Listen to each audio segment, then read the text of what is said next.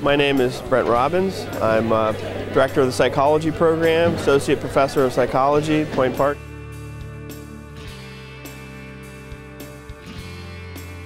My teaching style is very conversational.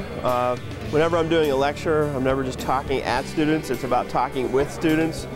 We explore ideas that challenge us, that make us stretch our minds, that not just thinking about factual knowledge and scientific knowledge, which is important, but also looking at the ethical dimensions of what we're doing as psychologists.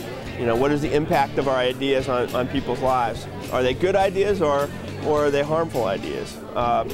There's a lot of participatory opportunities for students to engage in conversation and discussion and do activities. There's a lot of experiential exercises that students do where they get to try out ideas in their own lives and write about them in journals. So it helps the material to come alive.